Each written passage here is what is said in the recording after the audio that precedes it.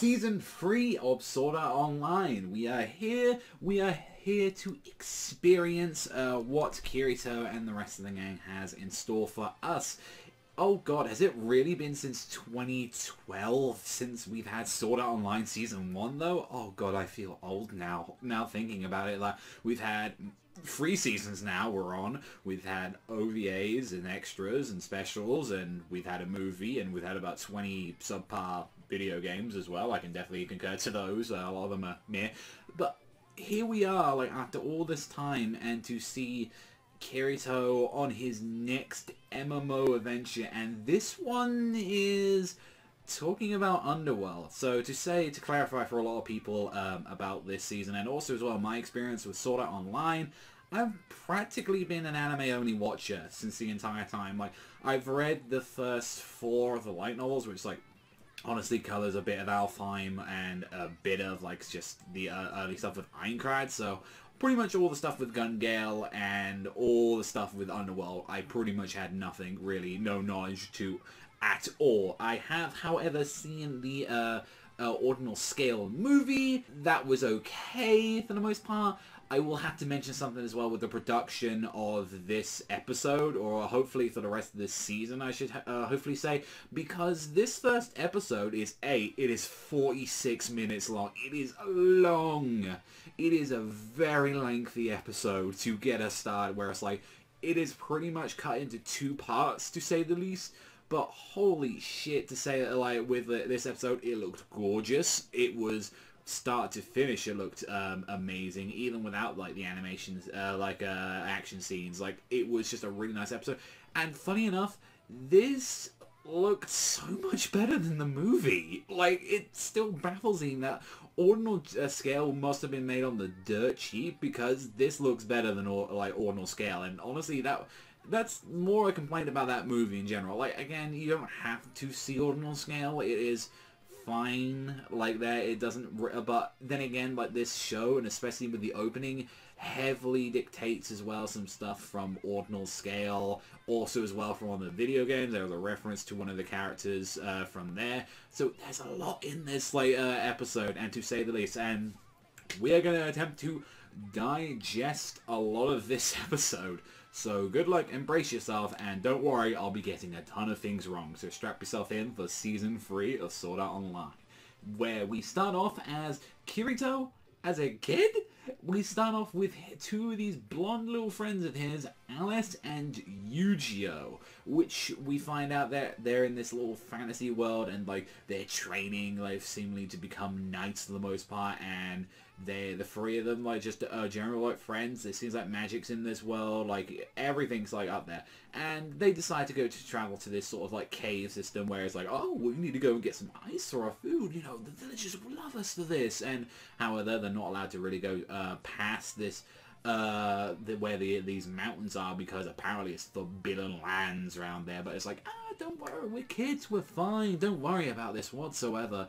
Nothing can go wrong, we just don't have to cross the other side.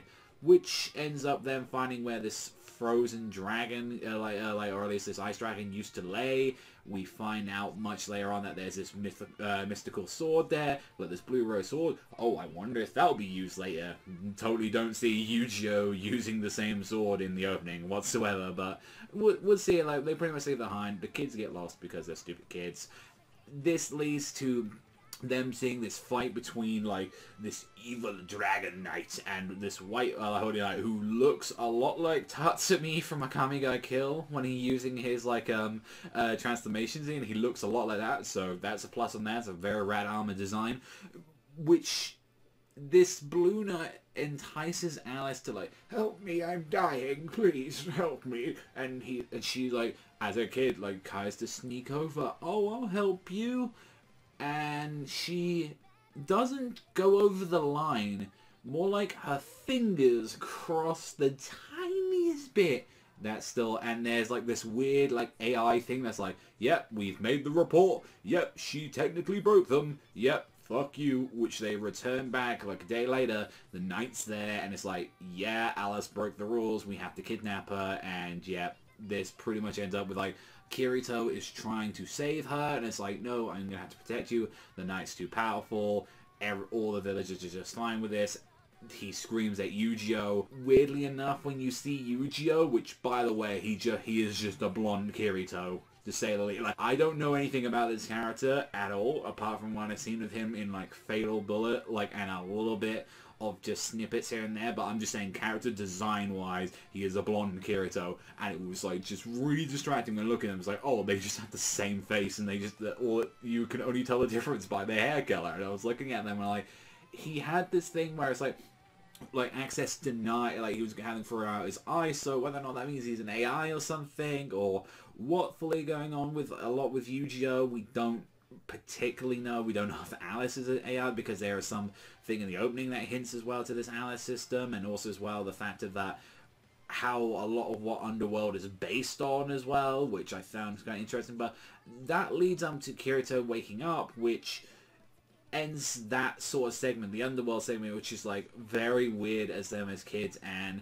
finding out that this is what Kirito's been up to since then, where he's been kind of working for this guy and been testing a lot of new sort of VR sort of technology, which one of the which we find out much later on, kind of like as they're discussing about this, is that it is using the sense of like your soul, like the fact that they're trying to even like divulge it, whereas like they're using the same sort of technology as like, you know, where you can access your soul, and like the way how this VR works is that kind of the same sort of thing that you have when you're asleep, when you feel like using the concept of like if you've ever had like a dream and you've had those ones that felt like they lasted for hours or like days and weeks, and then you wake up and it's been like you've been in a deep sleep for about 2 hours or something, like not even that long, is using the same concept where it's like you could have more time and more experience down the road, or like using this. So technically, if you're in this MMO world for, let's say, I think they said that Kirito was in this for like 3 days, and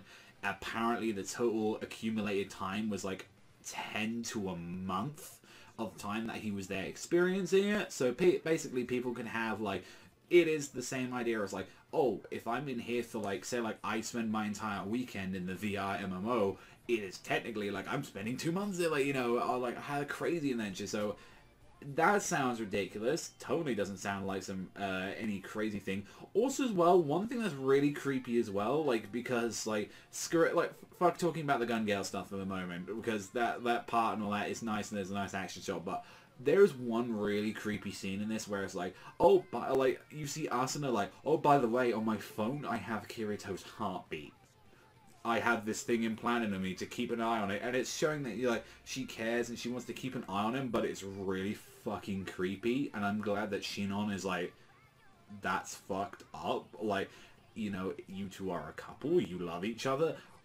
Look, if I'm gonna date a girl and she's like, I don't feel comfortable, I need to know where your heartbeat is at all times, I'm like, bitch, just call me, I'm fine. Like, Kirito doesn't have heart health issues or anything like that. Although they're like, oh, you lost a little bit of weight, Kirito. Oh, like, you know, you've been busy with your part-time job. I'm like, it doesn't look like he's a skeleton. He's fine, and I'm sure you can see you guys been talking. Like, the most is that he's a little tired. Like, just what the fuck? It's so fucking creepy. But like, don't worry though, you get your cool action shot on this episode where you see them in Gun Gale, and wow, do they harken a lot to the last video game, Fatal Bullet, which is there's a giant ad for it. There's the Bullet B.O.B. or, you know, Bullets are Bullets, where the actual tournament is called. It takes that. And I'm saying this as someone that's played Fatal Bullet. I haven't actually beaten it, but like I played probably like 10 hours of it, and I was like, it's fine. Like, there is also as well when you see them in the bar, that pink girl, she's like the main girl in that game, so huge reference to that. Not to mention in the opening there's the ordinal scale, like virtual like pop idol there. I'm like, they're just taking everyone, and I'm like, everyone from the movies and the games, and I'm like, they're just adding everyone in, because that's the weird thing about Fatal Bullet, is that it has like everyone from all the video games, and it's weird, and like that girl's there, and I'm like, wait, so is Fatal Bullet canon, but in some sort of way, where it's like, Again, it's just a little cameo, so it's harmless. You're not going to see these characters, but again, we do know Ordinal Scale takes place before after season 2, but before season 3, so that's definitely going to be involved. There's a bunch of weird stuff involved in it, which then turns into Kirito and Asuna having a serious little conversation, where Kirito has decided that at some point he is going to go to America because that's where the high-tech VR stuff is going on at the moment, and he needs to experience it. And Ozzy, with everything that's affected them with Sword Art Online and like this whole past, he pretty much wants to create a better future, or at least like be one of the first people to experience the new kind of world that we're heading into. And he asked Asuna to come with him. It was like, I genuinely care about you, I want to be with you, I know that full well that I want you to come with me. Like, again, it's the one thing where it's like, I don't think we've really talked much about like Asuna, or like what exactly, because I think they are 18 at this point in the past story. I think like since like they met each other when they were like what, 15, 16, and like they spent like a year or so in like in Einkrad, and overall, like, when I think right now in the part of the story, since they're adults and they're, you know, a lot of them have like left like college, and I believe Asuna as well just finished like high school for the most part, and like I think Kirito just straight up just went and just took a job afterwards, like after the whole Sword Art incident. So I think that right now they're about 18, 19, and like, no, I want you to come with me and we'll go to America together. And it's like, oh, this is a nice little moment, and they have a little kiss, and it's all romantic and all that, you know, gobbledygook. Then there is a guy that approaches them who is one of the last remaining Laughing Coffin people, which we saw was one of the player killers down there, and he straight up stabs Kirito in real life, which there's a weird moment where Kirito's like, I need to pull my sword out. Oh, I'm in the real world. That still affects him like a twitch, and he's like, oh yeah, that ain't gonna work. Not gonna lie, Kirito gets a good hit at it. Like, he stabs right into his leg. However, he pulls out this poison thing, this little injection, which is probably the crux of the reason why Kirito is seemingly stuck in like an MMO or something like happened to him, where it's like he's in some sort of comatose state, and I guess that his boss's idea is like, oh, I guess he's in a real serious condition, so I will put his brain in an MMO, so like his brain doesn't, you know, malnourish or something. Like, again, I have no idea what the hell like is happening on there, but we see that like he's clearly as kids, and time progresses differently in Underworld, and a lot of it is a lot of weird stuff right now, and I'm sure we're going to be getting a lot more explanations about this, but I'm curious to see what happens to this Laughing Coffin guy, like what is going to go down with him, and like we see Asuna on like some weird freighter, and I know at some point Asuna is like, that's the thing, I know a lot of the characters that you know aren't, I don't think they're as heavy in Underworld, but I know full well that Asuna has some stuff in this season. I know a few of the others, so I'm curious what exactly is going to go down in this season of Sword Art Online. Again, we don't even know how long this season is going to be, because this is the longest in the light novels. This is the longest arc. I believe it's double the amount, or even triple the amount of what Gun Gale was. So very cute. I think Gun Gale was like 4 light novels, like maybe 4 to 5, and this is like a heavy amount. I think it's like 10, like 14 or something like that we color. Like, and again, this is the last stuff that they colored because of the fact that after this there is no more material to cover, because there hasn't been any new stuff from the light novel guy that has created stuff. Like, he's done all of the stuff for the Alicization arc, as it's known of, and I'm curious what's going to be going down with this arc, how they're going to be handling it. Are we going to be having 24 episodes, take a break, and then come back? Like, I'm curious. It's like I think it's without a doubt we're getting 24.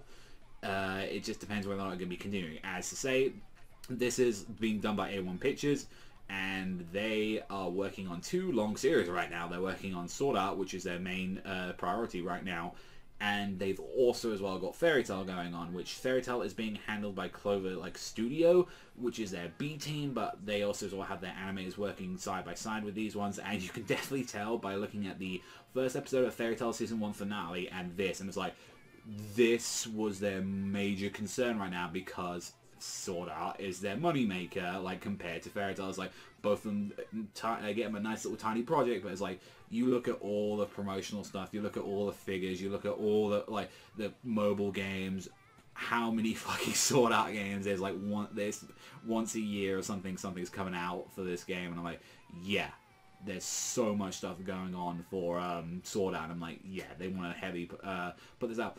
Overall, how was Season 3's first episode? Very lengthy. A lot of stuff being plot dumped on you right now about the soul, and also as well, what is the going on with Underworld. There's also introducing us to Alice, there's Yu-Gi-Oh, there's setting up a few mysteries on there.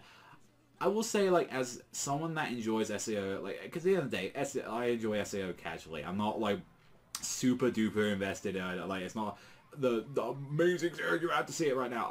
I have fun with it. I enjoy it. It is dumb. It is goofy at sometimes, but it is a fun, schlocky action series at the end of the day for me, and I do enjoy some of these characters at the most part. I want to know what's going to go down, and seeing that this is to a lot of people, this is the highly regarded arc, or like this is the best stuff of the Sword Art. So I am curious about that, because considering I really like Season 2's like stuff when they colored Yuki and everything. That's still my favorite stuff in Sword Art. So I'm looking forward to what they do with Alicization. But yeah, we will be covering more of this in the future when we get the chance as well to cover these episodes. So definitely you will be seeing more Sword Art on the channel and everything. But let me know what you guys think in the comments down below. What was your favourite part of this episode? What do you think about the Underworld stuff going on? Also as well, what do you think about the current stuff that we've had, like the movie? What did you think about Ordinal Scale? Again, I thought it was fine, but I know a few people really did like that movie a lot. So let me know, guys know. That's all from me. Thanks always for watching, and I'll see you guys though next time.